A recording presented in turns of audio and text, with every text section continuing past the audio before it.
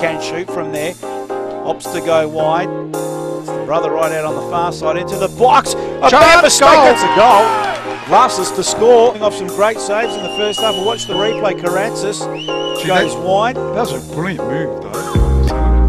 Right out, gets the ball into the hot spot. He was put off by the attacking player. There was Harpus, and Vlasis just could have put it in with his nose. Clearance only as far as Perimetris. Karatsis with it. Goes short.